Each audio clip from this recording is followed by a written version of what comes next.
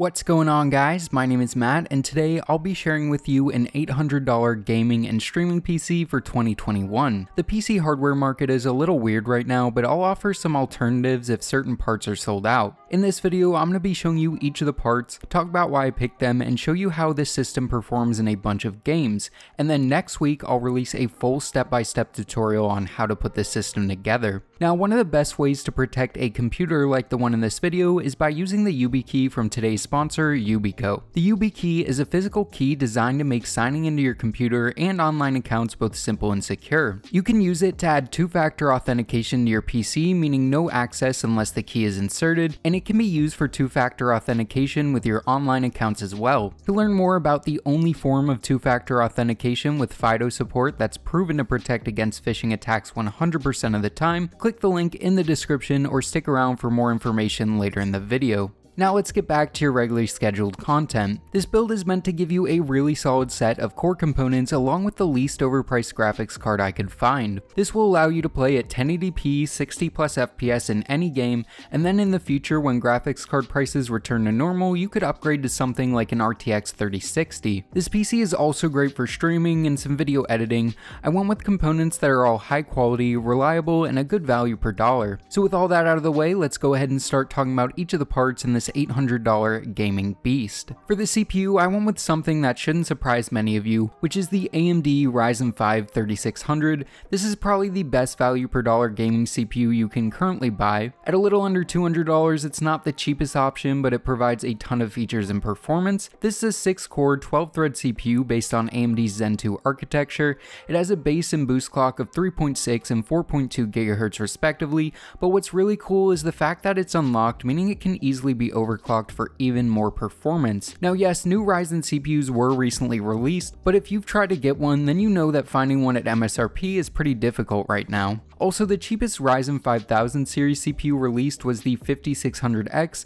which is a $300 part, which is a little too costly for this $800 budget. Now, one other nice thing about the CPU is the fact it comes with a stock cooler in the box. This is the AMD Wraith Stealth cooler, which is basic, but it gets the job done. It's pretty much just a hunk of extruded aluminum with a fan attached, which is fine because it performs great and you'll be able to see the temps later in the benchmark section. Going for an aftermarket cooler would have produced better temps and allowed for a decent overclock, but you really can't beat the value of the Wraith Stealth cooler because it comes free in the box. For the motherboard, I wanted something that would allow for future upgrades and expansion, so I decided to go for a B550 board for that reason. Some of the B550 boards can get pretty expensive, but the one I got comes in at around $115, which is a really good deal. This is the Asrock B550M Pro 4, one of my favorite motherboards on the market right now. This is a micro ATX board, but it offers a lot of PCIe expansion, multiple M.2 slots, 4 DIMM slots, good back panel I/O, and decent VRMs for overclocking. I also think this board looks really nice, but that's just my subjective opinion. And yes, this is a micro ATX board in an ATX case, but it worked out and looks fine in my opinion. Moving on to RAM, this is another area where I went with a pretty predictable choice. When picking out these parts, I looked for a 16GB kit of DDR4 RAM with a speed of 3600 MHz. What I got was this Oloy Owl RAM that's a 2x8GB kit, which again runs at 3600 MHz CL18. This isn't the greatest RAM by any means, but for around $70, it's a great value per dollar.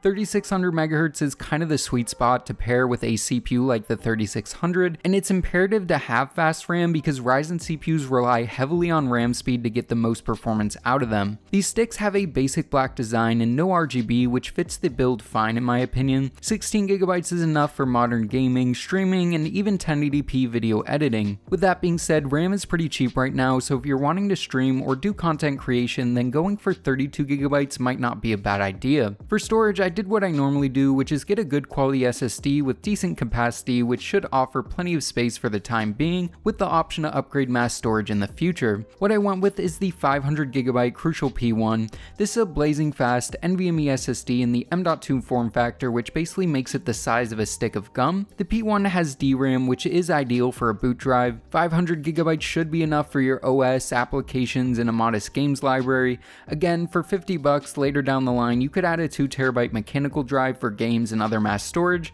and if you're interested in adding that right off the bat, then I'll have it linked in the description with all the other parts featured in this video. Moving on to the graphics card, this was the hardest part of the build to source. At the time of sourcing these parts, the only card I could find around MSRP that fit into the budget was the AMD RX 5500 XT 4GB. This is the Asrock Challenger model. This isn't ideal, and a few months ago you could probably have fit a 5600 XT or maybe even a 2060 in this budget, but at $225 this wasn't horribly overpriced like the other options.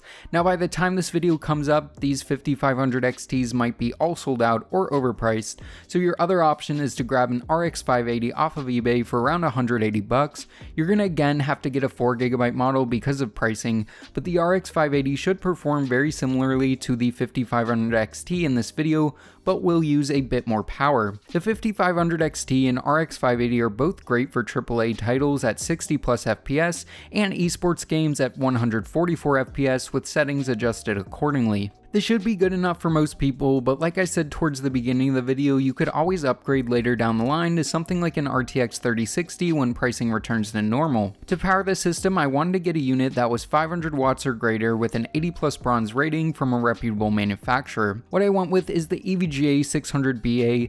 Like the name implies, this is a 600 watt power supply with efficiency rating of 80+ bronze. EVGA is a very reputable brand and is my go-to choice for budget power supplies. This unit at around $60 is a decent value. It is non-modular, but it has all black sleeve cables and the extra ones can be hidden in the back of the case. 600 watts is way more than enough for this build and offers enough headroom for future expansion.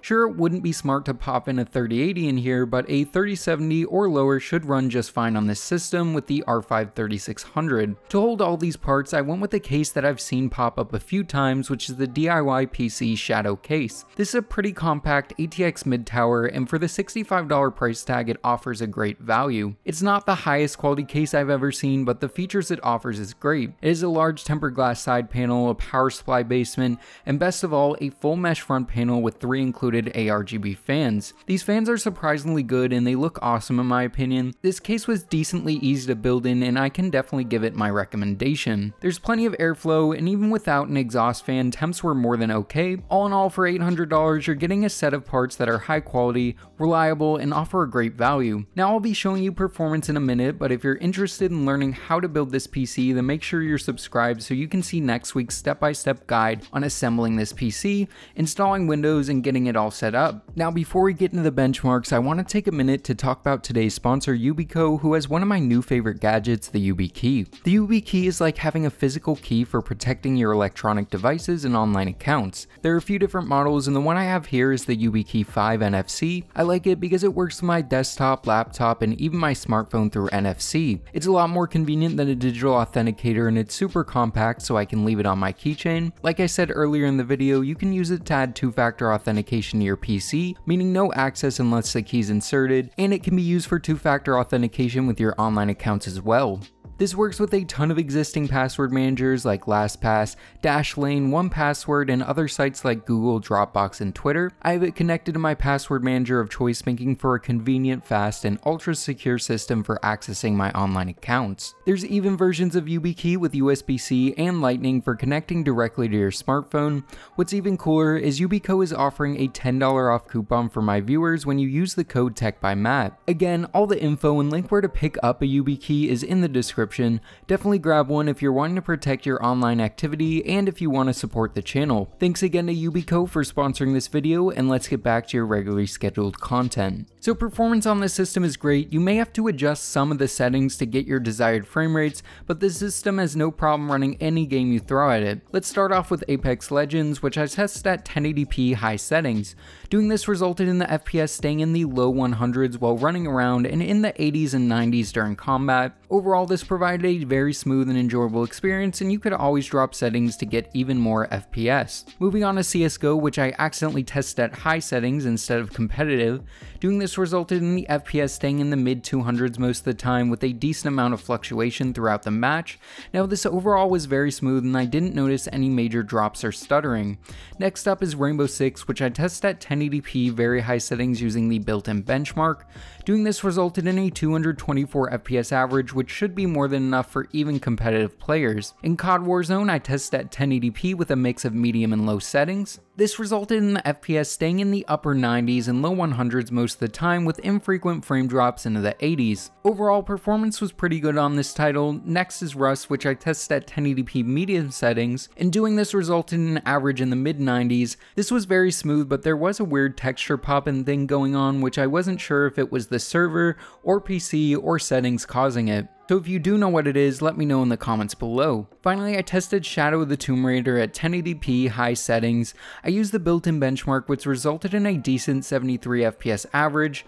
Overall, performance on this system is pretty good. If GPU prices were normal, then you would have been able to fit a much more powerful card in this system, but it is what it is, and the 5500 XT should work well for the near future. Now, there were a ton of ways I could have went with part selection, so if you would have done something different, then let me know. So yeah guys, I think this wraps this video up. Thanks again to YubiKey for sponsoring this video, and again, head to the description to pick up a YubiKey of your own. Oh, and as always, this is Matt from Tech by Matt, signing out.